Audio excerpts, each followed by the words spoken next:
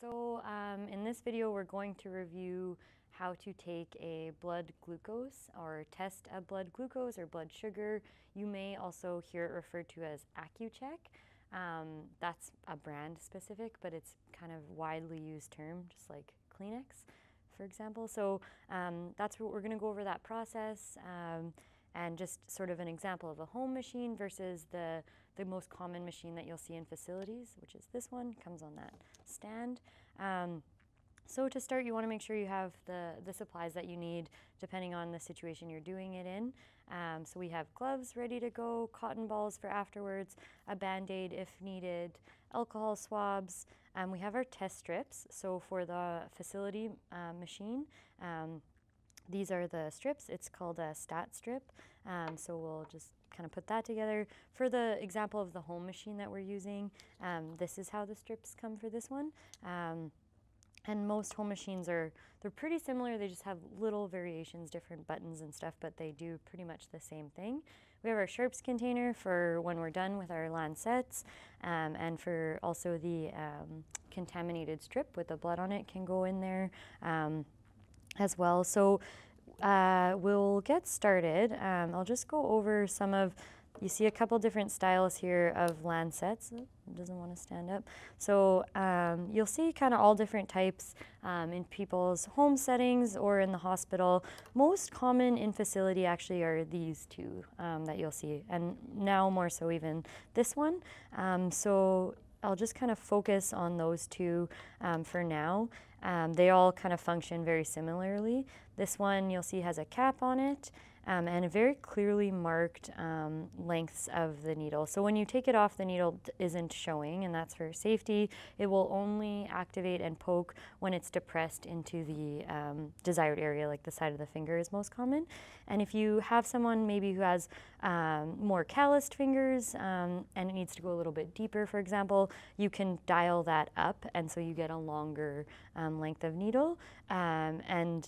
Opposite, you can go to have it be a bit shorter. So depending on the patient and situation, typically if you don't know or the person's new to Accu-Cheks, you just kind of start in the middle range. And same idea then for this purple one, where you can dial this to different lengths of needle. For this one, to activate the like remove the cap, you would just pull that tab off. So it's usually kind of a twist and pull. You don't want to bend it or anything. It just kind of easily pulls off. And then this is what you would put up against the person's skin to have the poke happen. These other two are very similar to that, where you just sort of twist and pull their tabs off, and then they're ready to be activated once they're touching the skin. They do not have size or needle length change options on them, so it's just the size that it is. You get what you get there. So we'll start with the hospital machine. So you always want to start by washing your hands, and there's a couple different I guess schools of thought on this. It can help if you ask your patient to wash their hands with warm water before you do the Accu-Chek, if that's a possibility, because it'll help with that vasodilation to get the blood flow in there. Also then cleans the hands. Oftentimes though in facility, what you'll actually see is just them using a cotton ball, alcohol swab to clean the area. And so either is okay. In the home setting, a lot of people will just do the hand washing first. It can also help to keep the hand in a dependent position for a little bit before, just to get, again, that blood flowing there a little bit more. And so the typical site, and I think most people have seen this done or know about this, is the fingers, and not just anywhere on the fingers. You want to do the side of the finger pad. You don't want to go right on that finger pad, because as you guys know, that's a really sensitive area, so you don't want to poke right into that sensitive area. You can just go along the side, is a little bit nicer. And you want to, it depends on the patient, but kind of nice to change up the finger too, so that they don't constantly have that same finger, same spot poked. And alternating sites, if the fingers aren't an available option anymore. You will sometimes see people do it in the toes, a little less common because of maybe diabetic neuropathies. You can do earlobes, you could do the palm of the hand, the heel of the foot. So there's a lot of different options if for some reason the person's fingers aren't available, but most commonly sides of the fingers. So we'll get started. We're going to set up our machine. So when you take it out, this is its charger, its charging base. So when you can, you want to remember to put your machine back on its charging base so that it's not dead for the next person. This machine in hospital actually gets calibrated with special solution. It gets calibrated once daily so that it's ready to go, and it will give you a warning if it needs to be calibrated, because if it's not calibrated in its required time frame, it actually won't function. And you want this thing always ready to function, especially if maybe there's an emergent situation where it might be the person is unconscious because of a critically low blood sugar. You want to be able to know that pretty quickly. So always make sure this thing's on its charger, ready to go, doesn't need to be calibrated.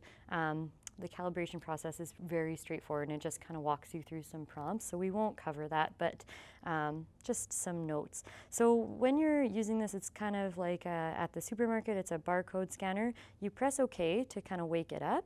You press OK again. And you're going to press OK because it's OK/scan, and then it will scan with that red laser that you just saw, and then you just push OK through its prompts. It gives you the code of the strips, and then you hit OK, and then you know you're good to go when it gives you this message of insert the strip into the top. So I typically put it down, open up my strips there. Ooh. Sometimes they stick together.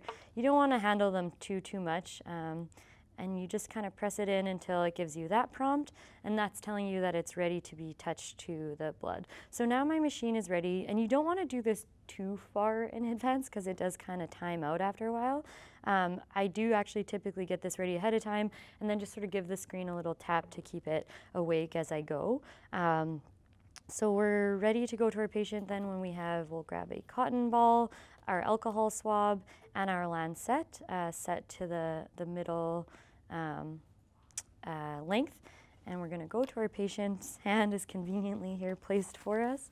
We will wear gloves typically for this procedure because there is likely a risk of coming into contact with the patient's blood.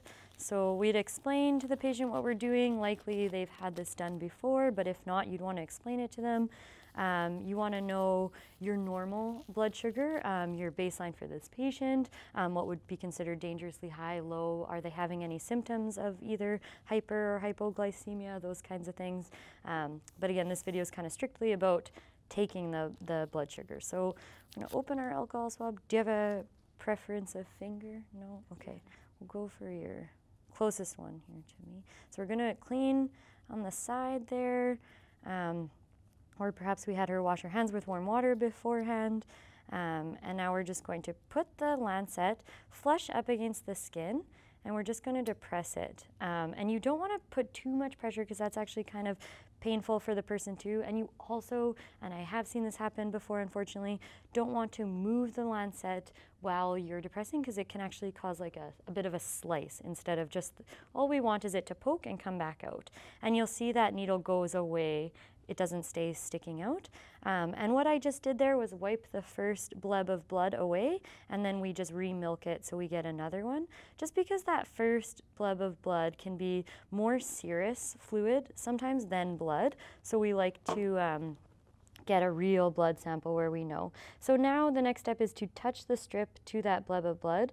You don't want to dip it under, you don't want to get blood all on top of that strip. It's got a capillary action in there. It'll just suck it right up, just like it did once you touch it to it. So our patient's blood sugar is 4.3, which is excellent within normal range.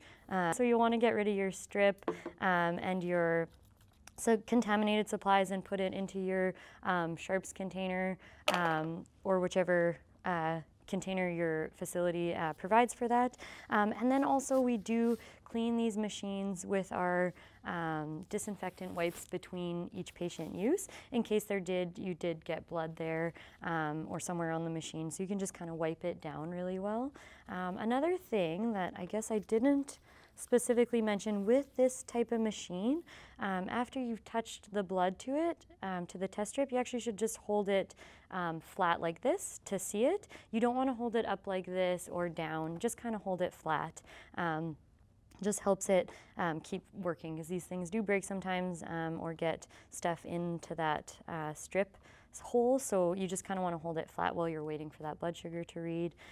It will tell you, they have a range of what they can read. Some machines can read from 1.1 to into the 40s, and after those, basically on either ends of that spectrum, it will just read critical high or critical low and tell you it's higher than this or lower than this. And that would cue you in, I need to act fast now, this person's in a critical high or low. It'll turn red when it's out of range, out of normal range. So this one's giving it to us in blue. So again, we'll get rid of all this in the proper garbage or waste. Similarly for the home device, if you're ever helping someone set one up to go home with, it's good to kind of know the basics of it. This one is kind of neat. It's very straightforward, very simple. It has no buttons or anything on it, so it actually turns on when you put the strip in. Otherwise, then the process is basically identical.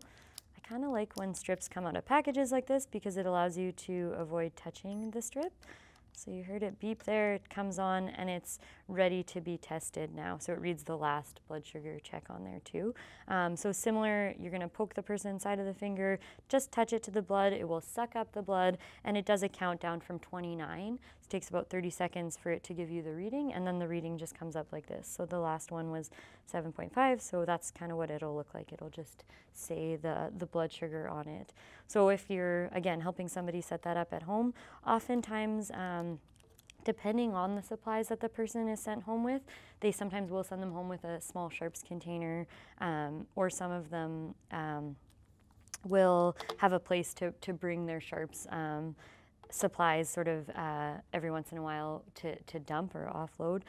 So you can go over, these are pretty straightforward once you understand the concept of the bigger one. The home machines are all pretty similar and straightforward. So that's the basics.